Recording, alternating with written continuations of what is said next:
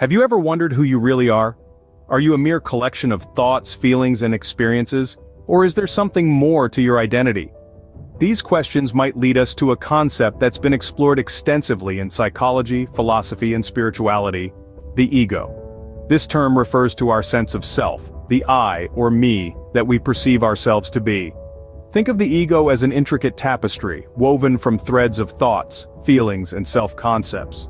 It's the narrative we tell ourselves about who we are, what we believe, what we value, and how we relate to the world. Our ego shapes our interactions, our decisions, and ultimately, our reality. It's a crucial part of our identity, but is it all there is to us? So, if we peel back the layers of our identity, are we left with the ego, or is there more to discover? Let's delve deeper into the concept of ego from different perspectives. Sigmund Freud, the father of psychoanalysis, divided our identity into three components: the ID, the ego, and the superego. This model of the psyche, this tripartite structure, is an elegant way of understanding the complexities of human behavior. Imagine the psyche as a three-layered cake. At the base we have the ID, raw and unfiltered. It's the part of us that is purely instinctual, driven by desires and needs, seeking immediate gratification without considering morality or reality. We could say it's the part of us that wants what it wants, and it wants it now. On top of the ID we have the ego. It's the layer that interacts with the world around us. It's the part of us that plans, makes decisions, and most importantly, mediates between the raw desires of the ID and the moral guidelines of the superego. The ego is the voice of reason, ensuring that our desires align with the reality of the world and the codes of conduct we've internalized. The ego then has a challenging job. It's like a tightrope walker, balancing the demands of the ID and the superego. On one side it has the ID pushing for instant gratification, and on the other side it has the superego, laying down the law of what's right and what's wrong. The ego is the part that allows us to navigate the world without falling into the extremes of hedonism or moral rigidity. And then we have the superego perched at the top. It's the part of us that holds our moral compass, the internalized societal ideals. It's the voice of should and should not, the part of us that sets limits on the ID's impulses and teaches morality. So, in Freud's view, the ego is the rational part of our identity, ensuring our desires align with reality and morality. But is this the only interpretation of the ego?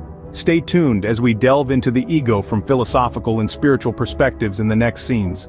Philosophers have long grappled with the concept of the ego, offering a myriad of interpretations. The ego's essence has been a subject of debate across various philosophical traditions. Western philosophy, with its roots in Greek thought, often places the ego front and center. It is seen as the nucleus of personal identity, the I that experiences, thinks, and interacts with the world. This perspective highlights the individual's unique sense of self, asserting the ego's crucial role in understanding and navigating our reality. On the other hand, Eastern philosophy sometimes paints a different picture. In many Asian traditions, the ego is seen as less significant, sometimes even an illusion. The emphasis is often on collective identity or unity, transcending the individual ego to reach a state of interconnectedness and harmony with all beings.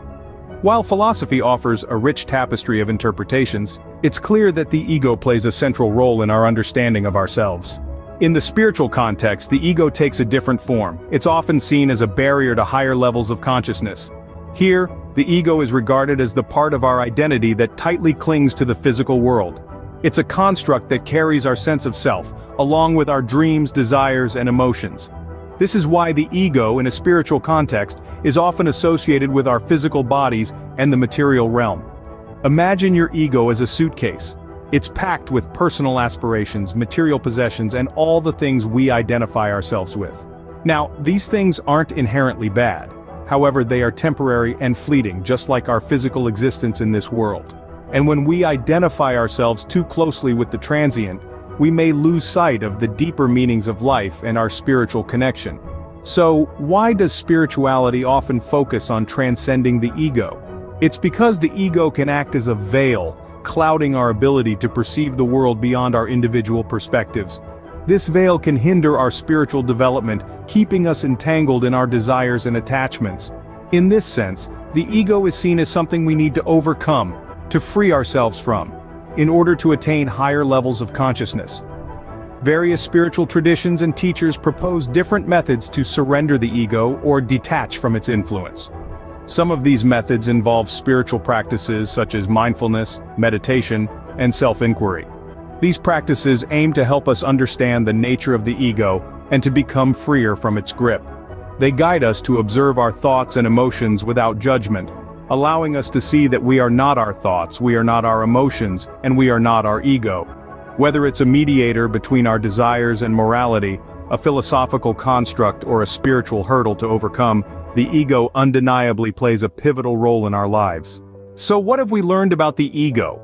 It's clear that this small word carries immense weight and complexity. In the realm of psychology, the ego is our rational self, the intermediary between raw desire and moral conduct, the manager of the ID and superego. It's the part of us that makes calculated decisions based on reality and the moral compass. Philosophy often explores the ego as a concept of self, a perception of identity that can shift and change, a construct of our thoughts, emotions, and experiences. Spirituality, on the other hand, sees the ego as a barrier to higher consciousness, a tether to the material world that keeps us from realizing our true spiritual nature. It's the part of us that clings to temporary, fleeting things, obscuring the profound and eternal. Whether we choose to embrace our ego, transcend it, or mediate it, understanding the ego is a critical step in our journey of self-discovery. Remember, who we are is not just about the ego, but how we choose to navigate it.